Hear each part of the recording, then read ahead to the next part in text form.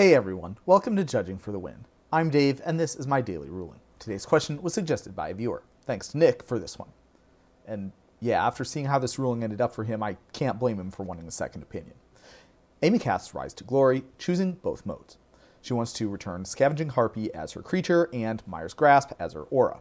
Can she return the Mire's Grasp attached to Nick's Grizzly Bears and then use the Scavenging Harpy's ETB ability to exile that Grizzly Bears from Nick's graveyard? Now, this is a really interesting question that requires careful reasoning to answer correctly. Let's go through exactly what happens step by step. With Rise to Glory, like any spell, you perform the instructions in the order that they're written. This means that when you're resolving Rise to Glory, you would return the Scavenging Harpy first, and then the Mire's Grasp. Another important fact that we'll need to answer this one is a bit about how triggered abilities work. Anytime the trigger event happens, the ability triggers, but it doesn't do anything at that point. The fairies who are in charge of triggered abilities just note that it triggered on their whiteboard. Anytime a player is about to get priority, the game will first perform any applicable state-based actions, and then any triggered abilities that are on the whiteboard would get moved onto the stack.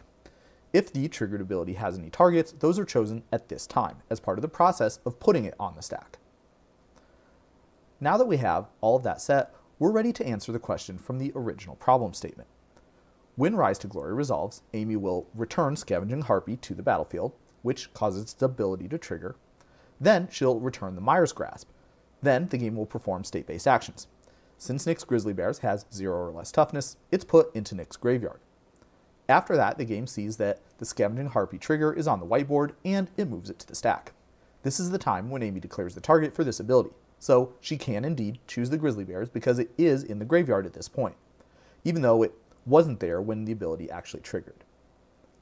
Let's try a challenge question to test your understanding.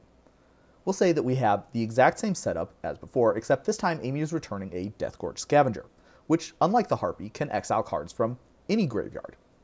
Would Amy be able to exile her own Rise to Glory? Would she be able to exile her own Mire's Grasp?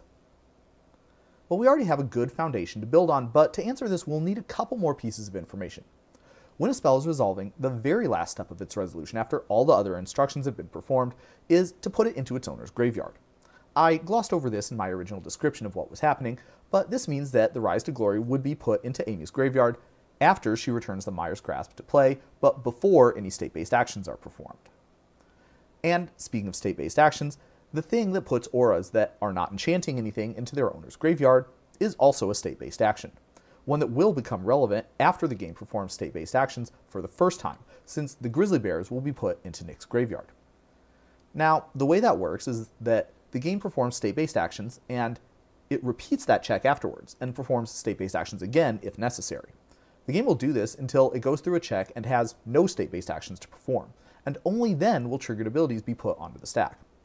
Therefore, the Mire's Grasp would go to Amy's graveyard before she has to choose a target for Deathgorge or Scavenger's ability. And so now we can say that it would be possible to exile either of those cards with the ability. Based on our previous discussion, it would also be possible to return the Deathgorge Scavenger to play, return Mire's Grasp attached to it, and then use the Deathgorge Scavenger's own ability to exile itself from your graveyard. Pretty cool, right? And that's all I have for you today. How did you do? Join me again next time for another daily ruling. Until then, I hope you have a great day.